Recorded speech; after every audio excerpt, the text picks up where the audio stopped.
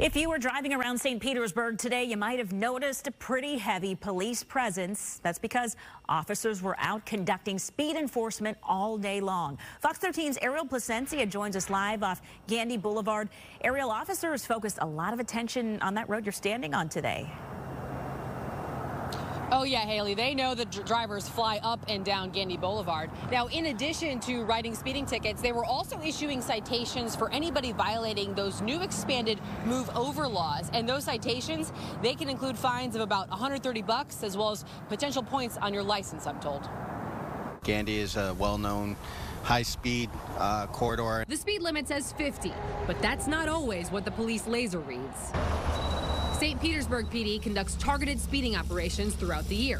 And on Wednesday, officers watched traffic on Roosevelt Boulevard, Olmerton Road, and Gandy Boulevard, ready to write tickets for any speeders. From the dog track all the way to the interstate, which is the area of the city that we cover.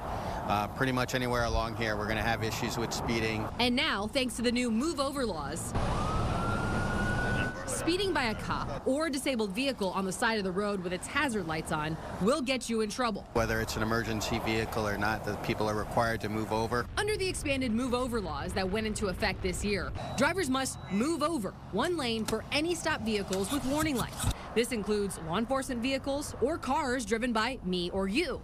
And if drivers cannot move over safely, they must slow down to 20 miles under the speed limit. 2 weeks ago, the SPPD Traffic Division was out here on Gandy Boulevard when officers wrote over 100 move-over violations in just one day.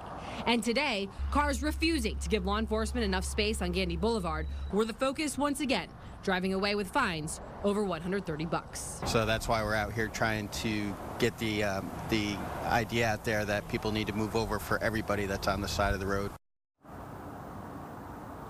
Now, in addition to speeders and move-over violations, street racing continues to be a problem here on Gandy Boulevard. So St. Petersburg police tell me they will continue to put resources here, time and effort, both during the day and the night, as well as working with other agencies in the area, Haley, to try to make this road as safe as possible for both drivers as well as law enforcement. Yeah, it will be an effort that's not only appreciated by drivers, but neighbors who can hear the sound of speeding cars throughout the night and early morning. All right, Ariel Placencia reporting for us tonight. Ariel, thank you.